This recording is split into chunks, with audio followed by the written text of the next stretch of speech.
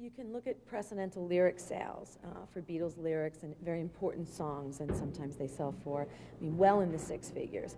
But I don't think you can really apply that to Candle in the Wind because, in my opinion, there will never, ever be another song that means so much to so many people.